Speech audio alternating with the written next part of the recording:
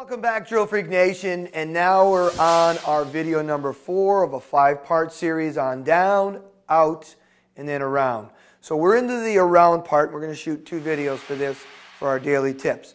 So one of the things that I want to bring up here right now, I've gotten so many emails in the past every time I posted, whether it be a video blog or a golf tip, and I talk about where the hands do and how they work around our body. And what I see in a lot of amateurs, I see their hands working away from their body on the around. They're trying to swing around their body, and you can see, look at how far those hands are going, or even so much from the inside. Again, look where those hands are.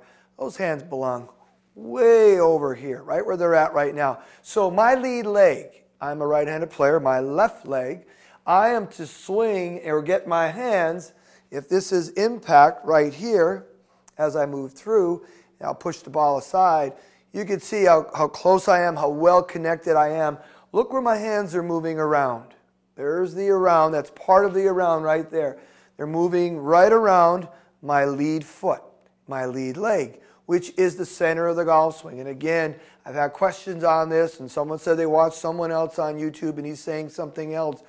I really don't care. I've learned from some of the best instructors in the world, and I carry what I say is what you'll see from a PGA Tour player, unless he's either made a mistake or he's trying to hit a huge push draw. But if you're looking to hit the ball straight, the first part of the around is your hands have got to be moving around that lead foot, and you need to be connected somewhere in through there. And you can see even where the shaft is pointing. We talked about the out.